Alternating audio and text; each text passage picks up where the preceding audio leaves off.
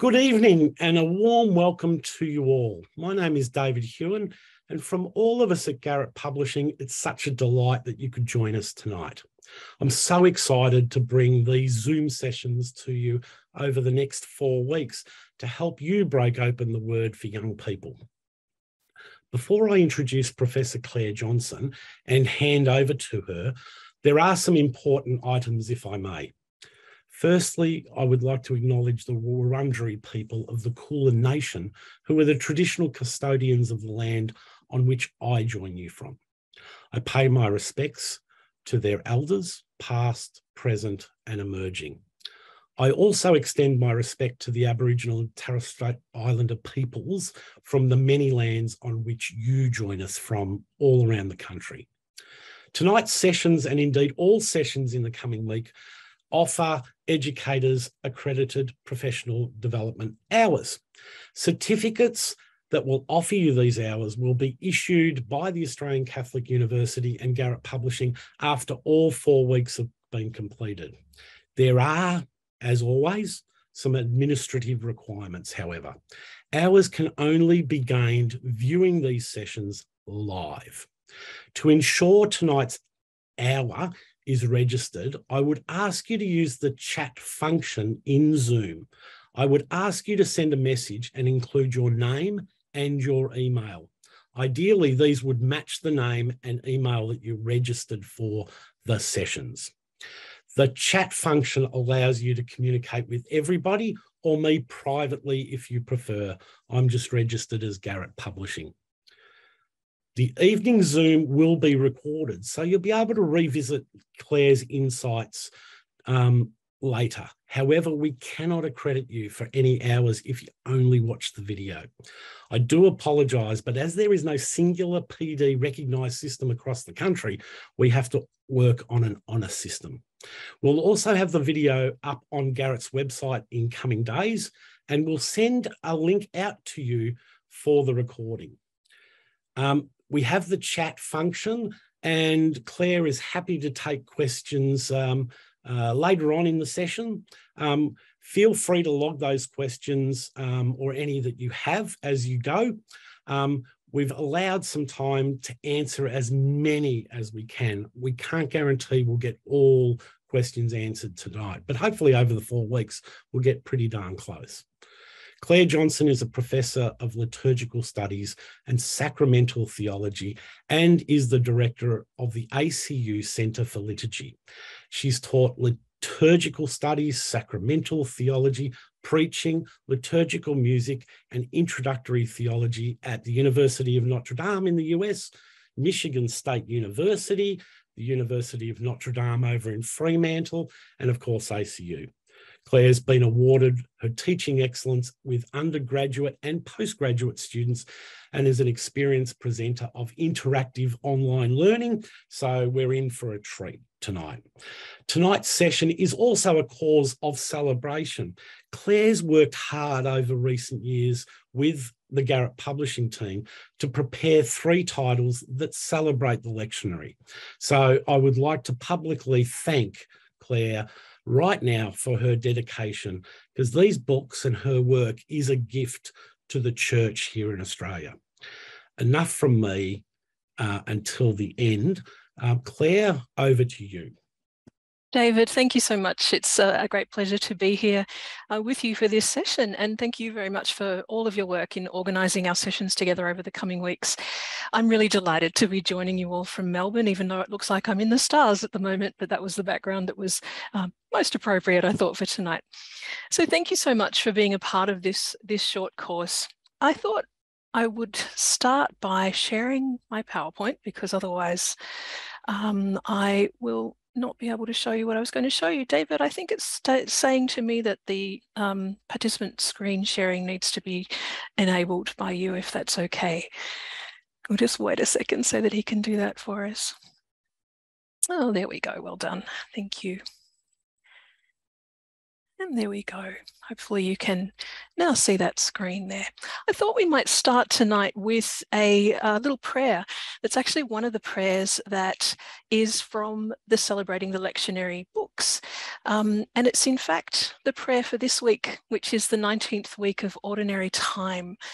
So let's begin with our little prayer together. Lord Jesus Christ, in your holy face we see the face of God.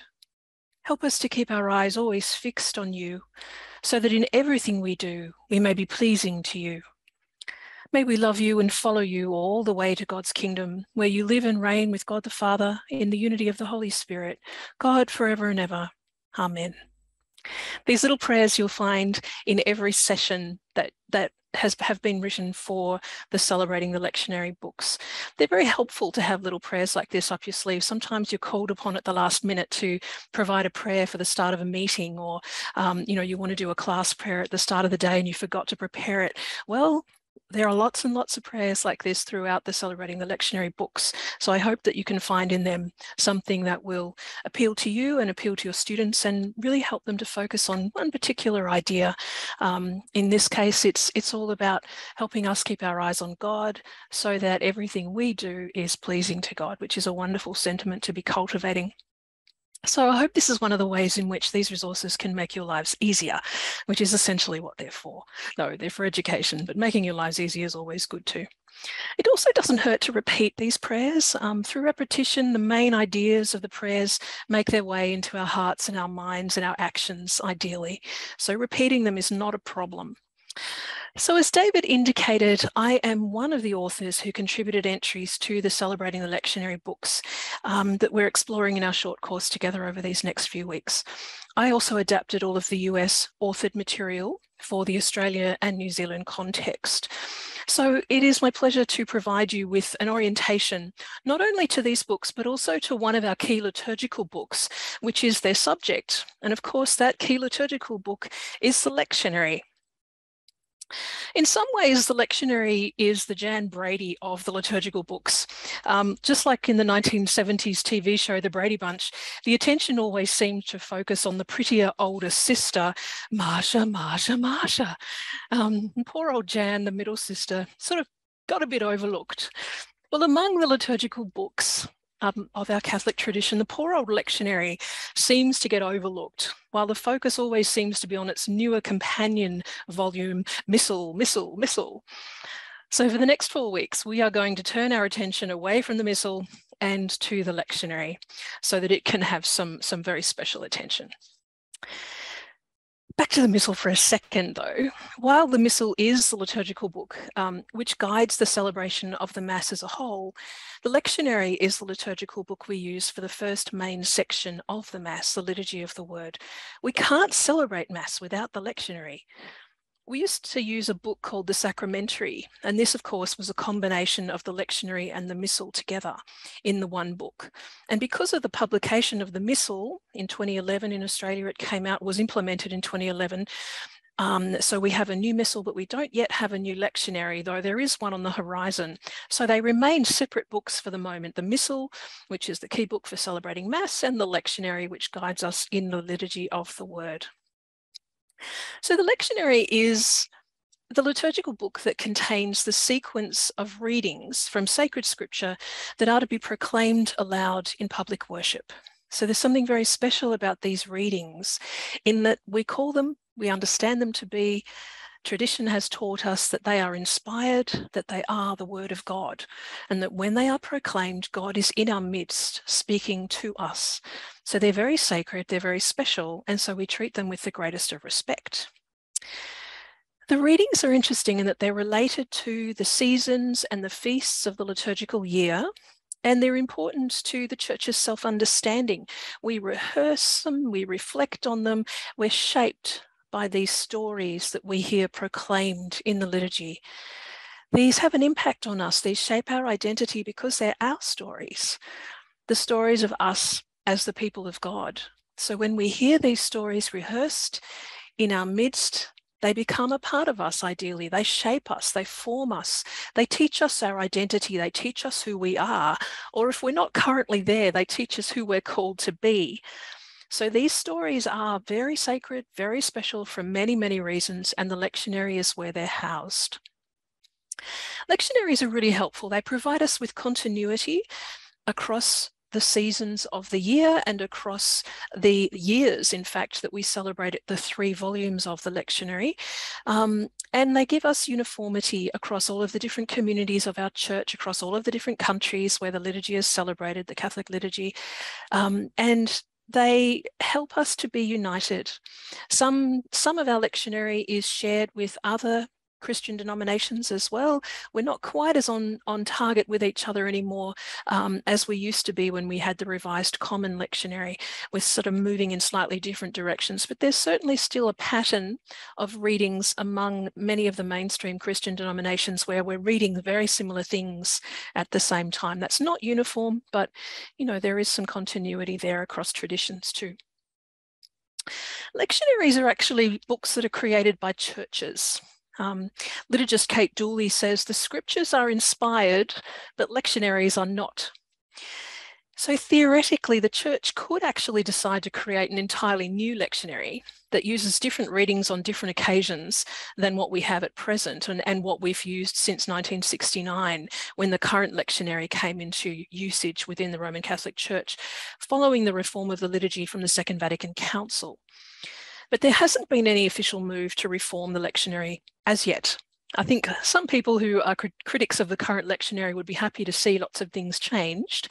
But, there's no move at that point, at any point so far, for a major revision of the lectionary, which would be a monumental task, but perhaps worth considering when we've gotten over the missal, which took a lot of energy from people. We find the origins of lectionaries in the first century practices of the Jewish synagogues, where the custom was a continuous reading of the scriptures. And it's very likely that the earliest Christians read the scriptures in a similar way to their Jewish brothers and sisters at their communal gatherings. You can see in the photograph there that we have a Torah scroll and a pointer, where there's probably a technical name for that, but I don't have it on my lips at the moment to tell you. But the reader there is pointing to where he is following in that scroll. And this is sort of a modern photograph of what was probably the practice in the first century synagogues, where they're reading those scrolls and they're following through, and it's a continuous reading. So that's the sort of patterning that we had when we were members of that Jewish tradition in the synagogues prior to the breach between the Jewish Christians and the rest of the Jewish community when we formed our own Christian communities. But we took some of these practices along with us when we left, and this is one of them. It's very likely, as I said, that the earliest Christians read the scriptures in a very similar way to their Jewish brothers and sisters. Martin Connell, who's a wonderful liturgist, explains that the shape of the lectionary comes from an ancient church practice of lectio continua, continuous reading, a Latin term that describes the successive reading through books of the Bible from Sunday to Sunday. So that's part of our pattern, and it's been there right from the very beginning. As the liturgical year developed, certain readings were read on particular feasts. So especially the resurrection, you would have the stories of, the empty tomb being discovered read on the resurrection. When people were preparing for baptism, particular readings were seen to be appropriate to be read on that occasion. When we were commemorating saints or martyrs, as there were very many in the early centuries of the church, when we were marking particular seasons of the agricultural year as well, there would be particular readings that we felt were appropriate to be read on those occasions, and when we were marking specific historical events also. So the early communities of Christians started to mark out in their manuscripts where the start of these readings would be and where the end of these readings would be. And that little indication is a little excerpt that we call a pericope. So the pericopes would be indicated, and you'd have little marks in the margin there in the manuscript to say that this one was read on this particular occasion. There's a lot more history to the development of the lectionary, but those little markings in those earliest manuscripts would then have been taken out of there and excerpted and made into separate books, which eventually become the lectionaries that we have today. So it's quite an interesting history. We might have a little bit of time to go into a bit more of it in the next few weeks, but we'll leave it there at the moment and turn our attention to the thing that you cannot talk about the lectionary without talking about, which is, of course, the liturgical year. Now, this is, of course, the Christian celebration of time, how we understand time to have become Christianized. The Christians in the first few centuries did engage in seasonally related activities, both within the church and outside of the church. And they did gradually develop this Christian understanding of time, whereby they began to see all of time as graced by God. And as time passed, they realized that because Christ was not returning as soon as they thought he would, because the early Christians thought he would be coming back very soon, that didn't happen. Time kept going, and we didn't have Christ returning yet. But they wanted to mark the various seasons of Christ's life, and also model their own lives on the pattern of his paschal mystery. And this is how we get the development of the liturgical year. What I've got on the slide there for you is that by about 600, the year 600, we had a pretty clear structure of the liturgical year. They developed it fairly quickly over history. We started out with these seasonally related activities, what was going on in the rest of their lives, they would sort of see as echoing aspects of Christ's life, or they would say, well, he must have been born at some particular time, so when do we think that was? And so they start out sort of working on the celestial calendar and the movement of the stars and all sorts of things that are going on in nature, and also seem to be indicating that something special is happening in terms of God. So we get the Christianization of time, and we get this temporal cycle, so a cycle of time whereby the life of Christ is commemorated by the church and other ferias. Now, a feria is a day of the week other than Sunday. When we mention Sunday, we have to say that that would be the very first feast, if you like, the very first celebration of the liturgical year, because it's the day of the resurrection. So that's the very first Christian feast, if you like. And then all the others develop around that. The other thing that develops alongside the temporal cycle is the sanctoral cycle. So this is the feasts of saints. We get the commons of saints, the various masses that are prayed for various different saints, and the memorials of those Christians who have died as martyrs, who have died as virgins, all sorts of other saints that are very important, enter into this sanctoral cycle, and they get commemorated over time. And it's interesting because the sanctoral cycle hasn't stopped developing. If you pay attention to what happens in the Vatican, you'll see that almost every year we have new saints added to the calendar. Now, they might be local calendar saints, or they might be universal calendar. Universal being the whole world celebrates these ones because they're so significant. Local calendar saints can be ones that are particularly significant, like our saint yesterday, St. Mary MacKillop, was celebrated here as a solemnity, and also in New Zealand, though not as a solemnity. But she's very important in this part of the world, but not necessarily in Mexico. So they won't necessarily be marking her day as yesterday. As I said, the main structure of the liturgical year is in place by about the year 600. And you can see it here. All of these feasts existed by about the year 600. We already had Advent, those 4 weeks of preparation prior to Christmas. We had December the 25th identified as the Nativity of Christ. We had the octave of that Nativity. So the very biggest feasts, and we'll talk about these a little bit more, the solemnities, are so big that they go beyond the boundaries of a single day. So we have an octave. We have 8 days to celebrate Christmas. January the 6th, the Epiphany, is also there, present. And then we have a period of ordinary time. Now, this fluctuates a little bit. We'll talk a bit more about that later. But we have 6 Sundays or so after Epiphany in the year 600, and then leading up to the Annunciation on March 25th. And then the Paschal cycle is there. You can actually see that the date of Easter means that a whole lot of other dates get recognised. So Septuagesima, 70 days before Easter, is a particular feast in 600, marked by Septuagesima Sunday. Sexagesima, 60 days before Easter, is marked as Sexagesima. It's a hard word to say. Sexagesima Sunday, there it is. You've got to have your teeth in for that one. And Quinquagesima, 50 days before Easter. So Easter is really important for determining all these other feasts that relate to it. The season of Lent is there. So we have Ash Wednesday celebrated before or at the very start of Lent. Then Paschal time is apparent in the year 600. We have Holy Week identified. We have Palm Sunday being celebrated, the Triduum, Holy Thursday, Good Friday, the Easter Vigil, Easter Saturday, and Easter Sunday. And then, of course, 40 days after Easter, you have Ascension, 50 days after Easter, Pentecost, and then the rest of the time being ordinary time. So it's interesting to see how well established the cycle of time and marking and Christianizing time is by that period. There is a whole lot more that can be said about the liturgical year, but this is essentially how it looks today. So we can still see those main times within that liturgical year. Now, back to the lectionary.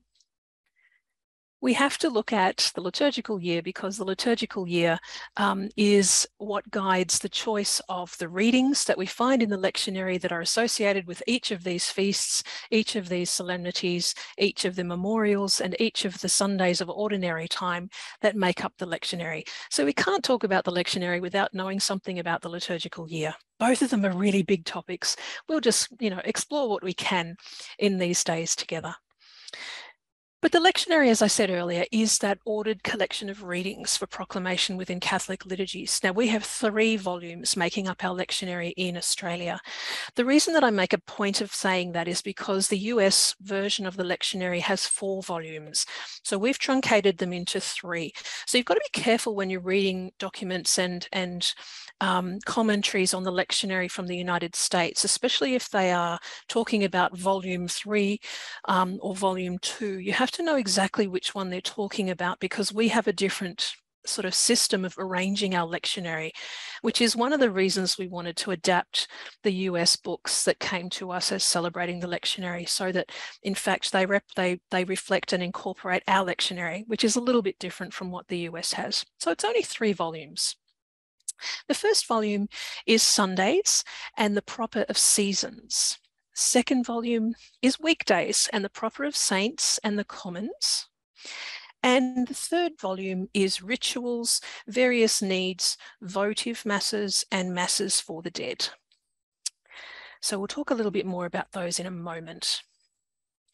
But our lectionary in its 3 volumes, if we look at the entirety of the Bible, and we look at how much of it's actually in our lectionary, it's not very much.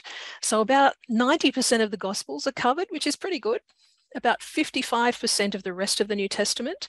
So there's quite a lot of the New Testament that we don't hear about when we hear the readings proclaimed in Mass. And only about 13% of the Old Testament, which is not very much given how big it is.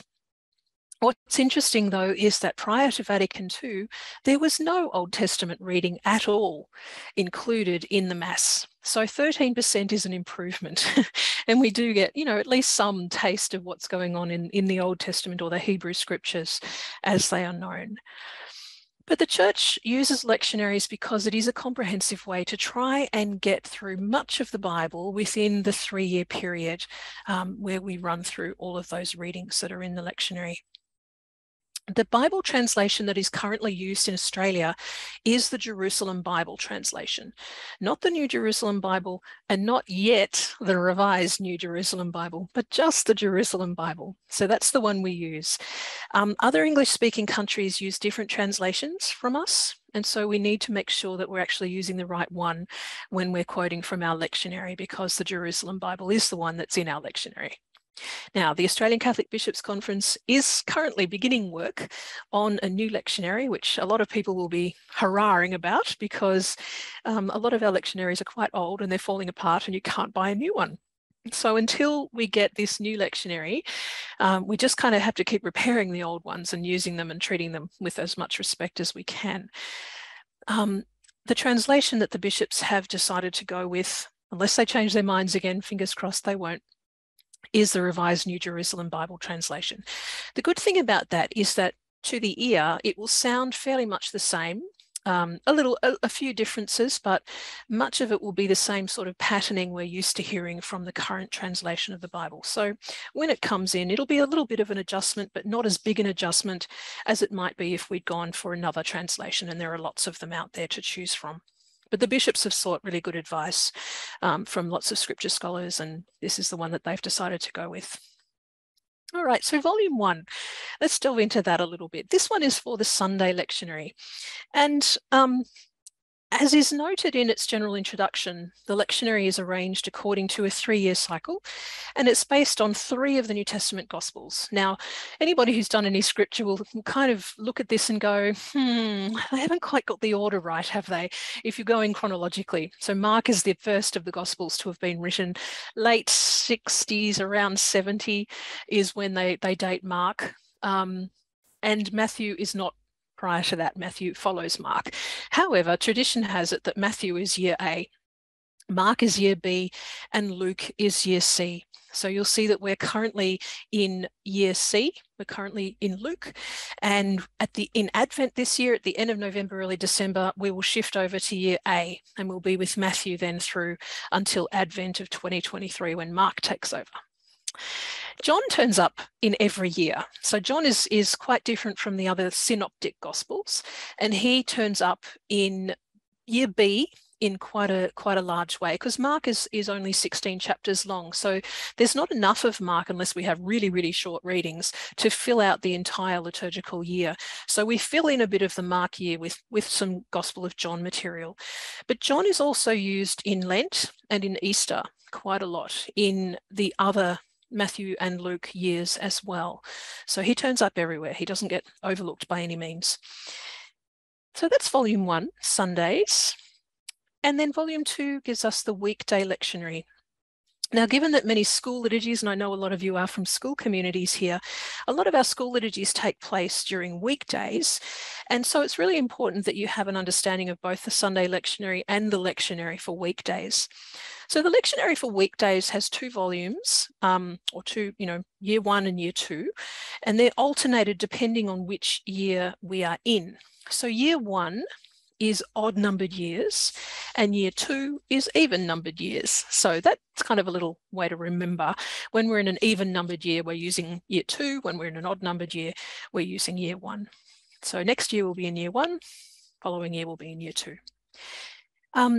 The weekday lectionary in Australia also has the Proper of Saints included in it, and this provides the readings for the celebration of the various saints that we remember throughout the liturgical year. And it also provides us with the readings for commons when we're celebrating the feast days of Mary or the saints that don't have assigned readings to them. Okie dokie, so that's volume 2. And then volume 3 has lots of interesting things in it. You may not have delved into this one too much, but it's very interesting. It's got ritual masses. So this would be the readings that we use for the celebration of sacraments, the rites of religious profession, and various other bits and pieces in there. The masses for various needs and occasions. So if you are celebrating a mass for peace, or a mass for the sick, or a mass for Thanksgiving, something like that, there are lots of options in there for masses for various needs. And then the votive masses. So with the permission of the bishop, you can request that a votive mass of the Holy Spirit is celebrated, or a mass of the Sacred Heart.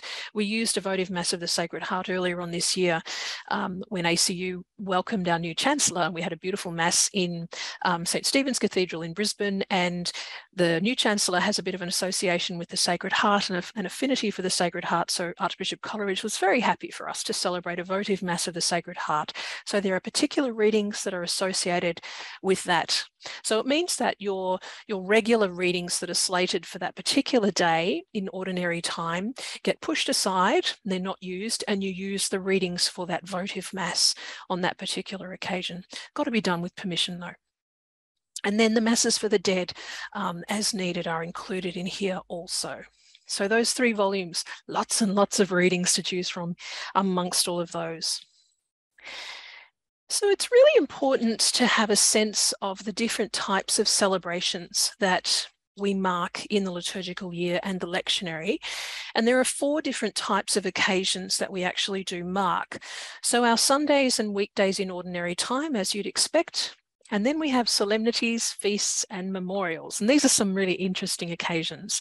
So they're very special liturgical occasions that are ranked according to their importance. So they're sort of like gold, silver, and bronze medals, if you like. The gold medals are the solemnities, the silver medals are the feasts, and the bronze medals are the memorials. They're just differently ranked in importance. So these come from this information, not the medal information, but the rest of it comes from the universal norms on the liturgical year and the general Roman calendar, which explains each of these different types of celebration. When I first started reading that document, I had difficulty because it was fairly dry, and I needed it explained to me, and then I could go back and read it a little bit with a little bit more understanding. So it can be a bit dry when you read it for the first time. But it's important to understand that solemnities are the most important days of the liturgical year.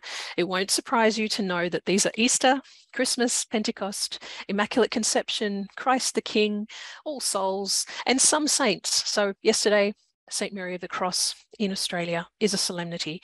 We also have St. Patrick and a few others that are really important to us here. Solemnities are those principal days of the calendar, and they're so important that they begin the night before. So they begin with evening prayer on the preceding day. And some of them are so important that they even have their own vigil mass, which is different readings and different prayers prayed on that evening the night before than you get prayed on the actual day. So Pentecost, for example, has its own vigil mass with separate readings from the readings that are actually prayed on Pentecost Day itself. So that's how important the solemnities are. And Easter and Christmas, as I said earlier, are just so important that they can't be contained to one 24-hour period. So they get an octave. They have 8 days to be celebrated, which is wonderful. So solemnities, the gold medals. The feasts are the next important, the silver medalists. Now, these are interesting. So these are ones that celebrate a mystery or a title of Christ. So, for example, the Transfiguration, or Mary, like the Assumption, or a saint of a special significance, specific significance, like the chief apostles, so Matthew, Mark, Luke, or John the evangelists, or some of the other apostles get a feast, or a saint of particular importance. Actually, Patrick's not, he should be on the solemnities list in Australia. He's actually a solemnity on March the 17th. But the feasts are celebrated within the limits of the natural day, so sunrise to sunset. They don't have any vigil, they don't have evening prayer, but they do have proper prayers that are specific to those particular occasions. They do have 2 readings and the Gloria. So a first reading, a second reading, responsorial psalm, gospel, and we sing the Gloria as well. So they're quite important. The third category is memorials, and these are usually saints that are celebrated, but we can also be celebrating an aspect of Christ or Mary. So the Holy Name of Jesus, for example, is one, or the Immaculate Heart of Mary is a different one. So aspects of Christ or Mary. Some of them are marked as obligatory, which means that the priest must celebrate that particular Mass on that particular occasion using the prayers and the readings that are designated for that occasion. And also celebrating the liturgy of the hours. You must celebrate the hours that are associated with that memorial rather than regular weekday prayers. The other ones are optional. And I've included some of these in the Celebrating the Lectionary books, even though they're optional, because they're really interesting. And here is where you find a lot of great variety in terms of the kinds of saints that we are celebrating as part of our tradition. You don't have to celebrate them, but I think it's actually quite interesting to do that, because then you get to explore the life story of some of these incredibly inspirational people. And it's definitely worth investigating them further, especially if you're trying to encourage students to take an interest in some of the great heroes of our faith. You can find them in these optional memorials. So it's worth celebrating those and having a bit of a look at them. They're generally not quite so well known, or their occasions of slightly less significance. One of the things you really need to work with is the Ordo, which is the annual calendar that contains the details for how Mass is to be celebrated on every day of the liturgical year. So anybody who is a liturgist will, we'll see if I can get the camera to recognise it, have an Ordo. Anybody who works in a parish will have to use the Ordo, because you've got to know exactly what's going on in terms of what colour the church has to be decorated in, what colour the vestments need to be, what readings you need to be proclaiming on that particular day, and all sorts of other information. I've actually got a page from the Ordo this week on the screen there, and you can see I've got 2 little arrows. One of them up the top is pointing to year C. That's what we are in this year. That's our liturgical year. And the 2 refers to the weekday lectionary, number 2 this year. And I've highlighted down in the box there at the bottom of the page where it is today. So this is the lectionary for today. And you can see that the liturgical colour is green if you are celebrating the weekday, Tuesday of Ordinary Time, week 19. The readings are listed there, or down the bottom you can see red. You can see an optional memorial, St. Teresa Benedicta of the Cross. So if you're interested in finding out about her, you could celebrate her optional memorial on this particular day if you wanted to. Okay, so a few more little details here, just to blow that up a fraction so you can see it. You can see Mary of the Cross from yesterday, and then today we have either weekday Ordinary Time 19 to Tuesday or Teresa Benedicta of the Cross. I'll keep moving. When we have our masses on Sunday and major feasts, we have 3 readings. Our first reading from the Old Testament, except during Easter time when we read from Acts. Responsorial Psalm is generally from the book of Psalms, but sometimes from biblical canticles on occasion. Second reading is mostly from the New Testament, from Paul's epistles, sometimes other New Testament epistles, sometimes the book of Revelation. It's always the New Testament, I misspoke there. And the gospel acclamation is usually a biblical quote. Sometimes it's a verse that's been made up by the church to fit the occasion as well. And then our gospel, depending on what liturgical year we are in, is either A, B, C, Matthew, Mark, or Luke, and then John used across all 3 years. And normally there is a thematic connection between that first reading and the gospel. They've tried to do that in creating the lectionary. And the second reading is usually unrelated, but it follows along from week to week. We get that Lectio Continua tradition, semi-continuous pattern throughout the season.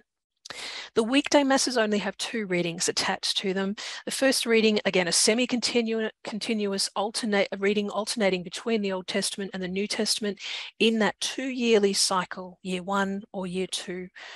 Responsorial Psalm from the book of Psalms, or sometimes canticles on a 2-year cycle again, gospel acclamation, and then the gospel. So it's the same in years 1 and 2, but we have semi-continuous readings from Matthew, Mark, and Luke in that order. Sorry, Mark, Matthew, and Luke in that order. So a little bit different between the weekday lectionary and the Sunday lectionary there. Now, I'll take you back a fraction for a second. What we are talking about, I've given you all that background on lectionary and all that background on liturgical year, not because I enjoy talking about them, which I do, but because it's really essential to help you to understand these books that we're meeting and exploring together, which are celebrating the lectionary. And essentially what these books are is a chance for us to explore and investigate and become aware of the catechetical opportunities that exist for us by studying the lectionary and working with the lectionary alongside celebrating with the lectionary. So studying and celebrating alongside each other so that they both can inform how we live our lives. Ultimately, that's what this is about, living a Christian life, exploring one's faith so that one can live it out as fully as possible. So these books are essentially catechetical books. Now, some people get a little worried about that term. I wouldn't worry about it. Catechesis is a really ancient notion within the church. It comes from a Greek word, kata, meaning down, echein, meaning to sound. So when you put those together in katechein, catechesis in English, you get to sound down. And what that means is that our tradition is sounded down the ages. We pass it on from teacher to student, from parent to child, grandparent to child. The tradition is sounded down, and this is what catechesis is. It's essentially just teaching and learning, sounding down all of these important concepts within our faith. Lectionary-based catechesis then is the sort of teaching that uses the contents of the lectionary as a guide and a scaffold for exploring the major themes of Christian belief. We link what students are learning about in class directly with what is being celebrated in the liturgy on the Sunday and sometimes on weekdays during each week of the liturgical year, and that's what these books do. I put a little quote there from the Directory for Masses with Children, which I think is really important for us to keep in mind. It says, "A fully Christian life is inconceivable without participation in the liturgical services in which the faithful gathered into a single assembly celebrate the Paschal mystery." So it's essentially saying we can't have a fully Christian life unless we celebrate together. So liturgy is terribly important in terms of living the Christian life and nourishing the Christian life. The approach taken in these books to lectionary-based catechesis is to allow the liturgy to be a key source for religious education and also for catechetical education. So we're moving from the classroom into liturgical celebration and then, of course, into life. So that's the purpose of these particular books. Bringing the scriptures to life in engaging in active ways and linking the classroom learning to church worship, to family and community life, living out the faith ideally. So these books, these Celebrating the Lectionary books, Year A, Year B, Year C, have been designed to provide faith formation based on the lectionary and on the liturgical year, which is why we just spent the last half hour or so exploring these notions together. Really important. So for every Sunday of the liturgical year, for the solemnities, for the holy days of obligation, for select feasts and for national days of prayer, we have provided for you in these books a 15 to 20 minute session that requires minimal preparation on the facilitator's part, which should make you cheer. Anything that makes your life easy should make you cheer.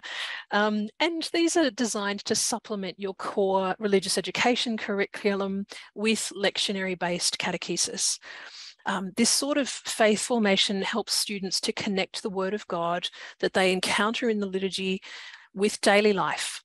And it aims to help them to become much more comfortable talking about their faith and living out their faith in action. That's the ideal. That's where we hope to get. So they do specifically work to link school and home and parish life on a weekly basis. And if you were to use one of these sessions in a school RE class each week, you can prepare students to attend Sunday Mass by using that session where they will hear the gospel in church that they've heard in your class that week. They'll already be familiar with it, and the ideas that they'll encounter in it will become more deeply embedded when they encounter those ideas in the liturgy as well. And for those who can't attend Sunday Mass for whatever reason, this is a wonderful opportunity for them to be able to be exposed to those big ideas of the Sunday Mass. And it keeps them in touch with what's going on in the parish community when they can't attend. And that's the reality for a number of people. So giving them the chance through school to experience this is a wonderful gift to them, and it connects them into the parish when they can get there. I thought it would be really helpful for us to go through one entire entry from Celebrating the Lectionary to explain what's in it, how it works, and how it can be used and adapted. So each of the sessions is designed as a prayer and learning event that is based on the gospel themes for the particular week or the occasion that you're exploring together. So here we go. Here's an example, Anzac Day.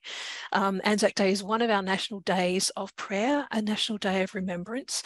And you can see that I've broken up the pages into little snapshots so you can see them a bit more close up. But you can see the listing from Lectionary Volume 2, where we have the readings. All of the readings are listed there, and these readings are from the Australian Lectionary. So we have the Psalm numbering system from the Australian Lectionary, which is different from the American Lectionary, and the little pericopes, the little snatches of each of these books of the Bible are particular to our lectionary. They differ a little bit from the US one, so all of those had to be carefully made sure that we've got our Australian ones. So you have a main idea. Serving God and country is what is being explored in this particular occasion of Anzac Day. And the focus for this particular iteration of Anzac Day, because it appears in all 3 volumes, is to fight for peace. So let's explore further. In every one of these sessions, you have a leader's context. So if you've kind of not got a lot of time, which is the case for a lot of us, you can have a look at this little leader's context, and it will remind you of what the key ideas are to be explored here. I won't go through it in detail because we don't have a huge amount of time, but we've got a focus there which will help you have a quick read of that before you run your class, and you'll be okay. You'll know what you're on about. We also have a focus on church teaching. So if you are wanting to know what the basis is for the approach taken to each of these sessions, it is very much on strong doctrinal teaching. So you'll see lots of references to the catechism and to other official doctrinal texts. There's a whole list of the texts that are quoted in each of the volumes at the start of each of the volumes, so that you're very aware of what documents we're quoting, and you can go and read them more of them if you're interested in that. So it'll focus on church teaching relevant to this particular topic and occasion. And then you'll have a liturgical calendar connection. So of course, as I said, the liturgical year is very much associated with the lectionary. You cannot have one without the other. And this is a little invitation to help your students to find where in the liturgical calendar we are.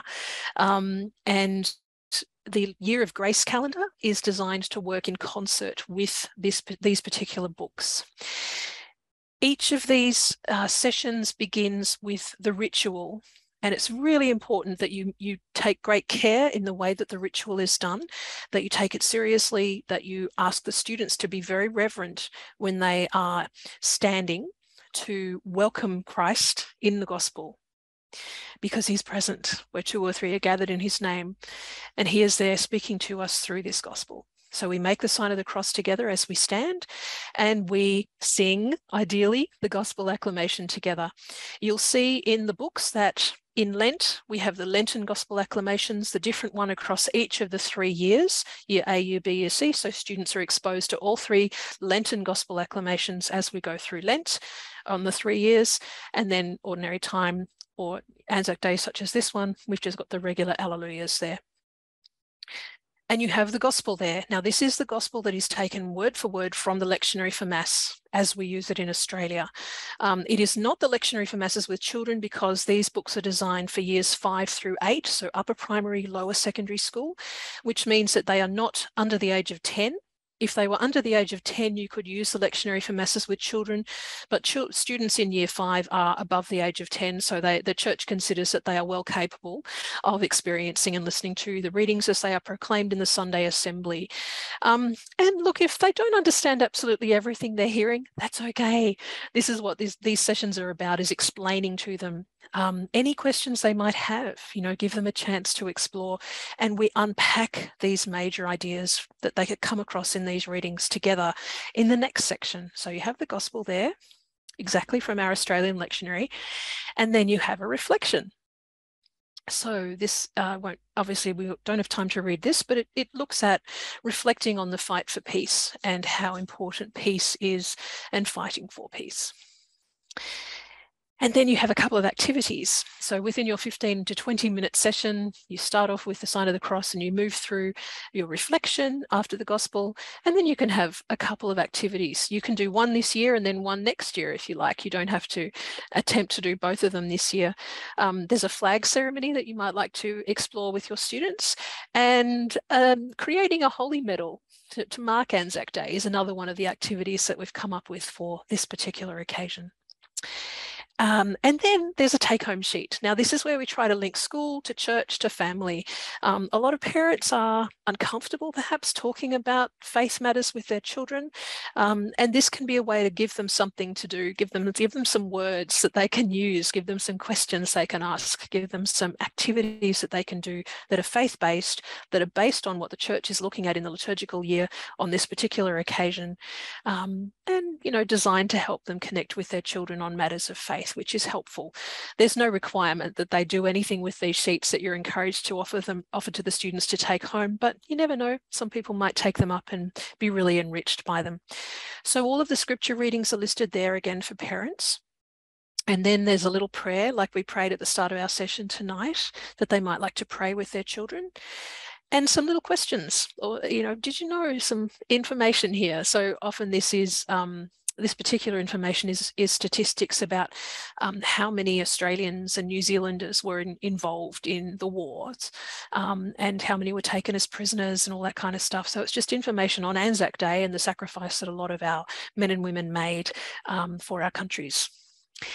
Then there are some conversation questions that the parents might like to engage with their children or with each other. And then some suggestions to put their faith into action. Again, these are just suggestions. You just throw them out and see what happens. So that would be an entire entry. So for every Sunday of the liturgical year and for all of the solemnities and feasts that we have included, you have all of this for each of those. Now, you might want to know what some of the adaptations were that were made to the original US version. How is the Australian version different? Well, it's all completely aligned to the Australian liturgical calendar. We use the Australian lectionary translation, which is different from the American. They use the New American Bible. We use the Jerusalem Bible. So all of our readings are from our translation. We have aligned all of the pericopes, psalm numbers, lectionary volume numbering, and I mentioned that we use the lectionary for Mass with these upper primary, lower secondary students at which these books are aimed. The 7th Sunday of Easter is not celebrated in Australia because that becomes Ascension Sunday for us. The Americans still celebrate the Ascension on Thursday, so they have the 7th Sunday of Easter, but you won't find that in the Australian books because we don't use that. We do have additional sessions, about 30 different saints across the 3 books that are particular to, some of them are particular to Australia and New Zealand, and solemnities and national days of prayer that are particular to Australia and New Zealand, and a whole range of different saints. So we've tried to include some really interesting ones, Vietnamese martyrs and Josephine Bakhita, and all sorts of interesting ones that maybe are newer. Some of them are newer, and some of them haven't really had much attention paid to them, as well as some really ancient ones as well who have very interesting stories. So the saints are well worth exploring. I changed some of the language, some of the colloquial expressions, and some of the cultural examples and seasonal references that were in the US entries into more references and language and colloquial expressions and cultural examples that reflected our context a little bit more closely. So we're not talking about summer holidays in ordinary time, because for ordinary time for us, it's winter. So things like that have been changed. And then the books have been rearranged so that they follow the liturgical year rather than the US school year, which is how the books came to us. So there's been quite a bit of adaptation happening in these books. So who are these books for? Well, they are for classroom teachers. Many of you are classroom teachers. They are for catechists who are working as catechists in schools and parishes. They are for people who are preparing children for Christian initiation. And they are for those who run children's liturgy of the word during Sunday Mass. So sometimes in big parishes, you'll have a large group of young children go with their catechist or with their leader, and they go and read the gospel in a separate group from the main assembly and have a children's liturgy of the word. So these entries and these books are very useful for those contexts as well.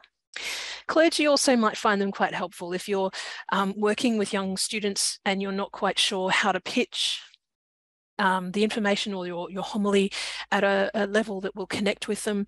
These provide a very good example for you to understand how to do that, because they are pitched exactly at that level.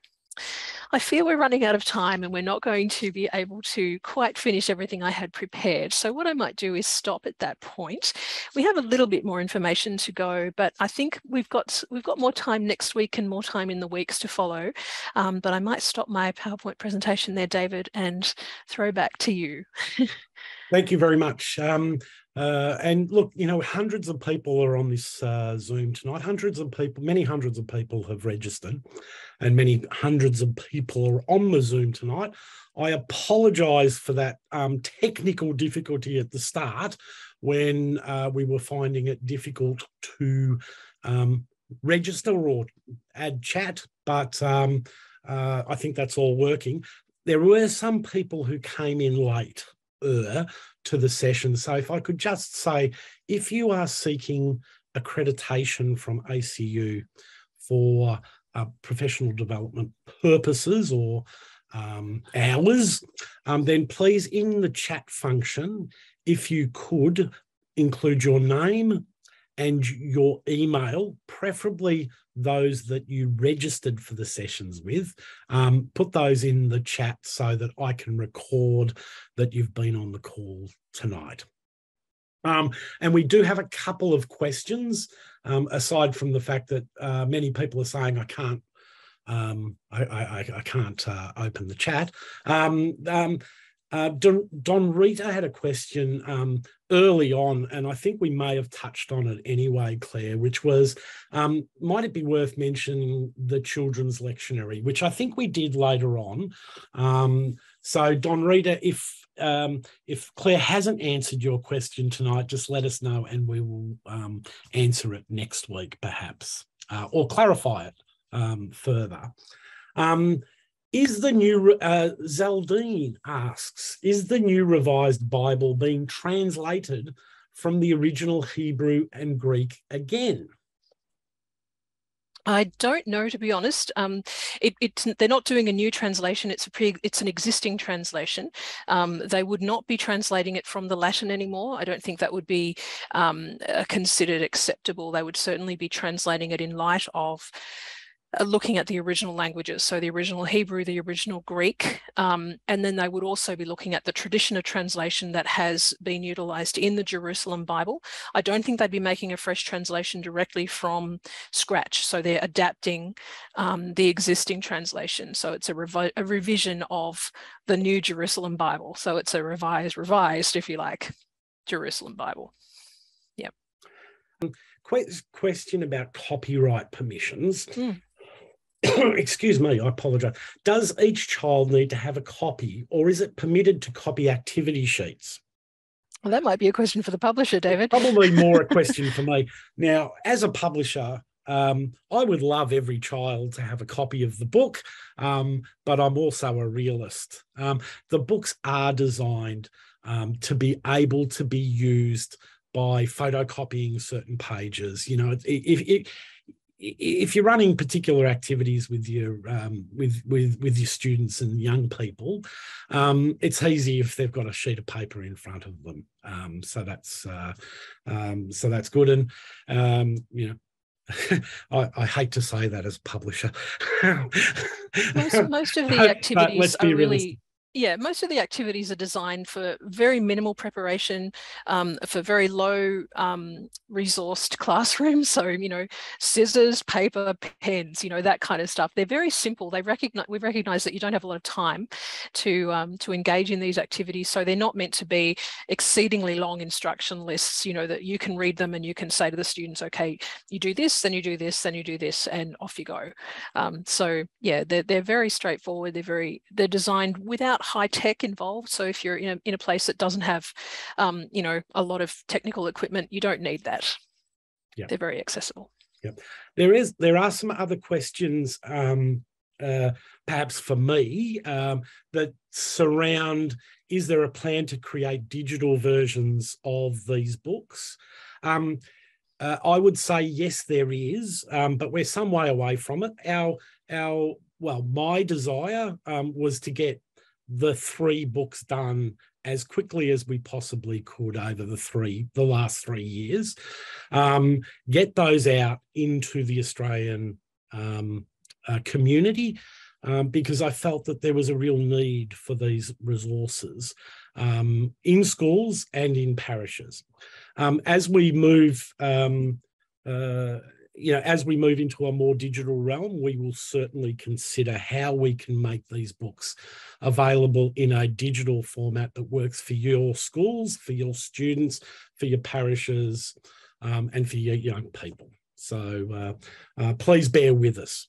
There's another question very quickly, and I'm mindful of time. The Feast of the Assumption is a holiday of obligation.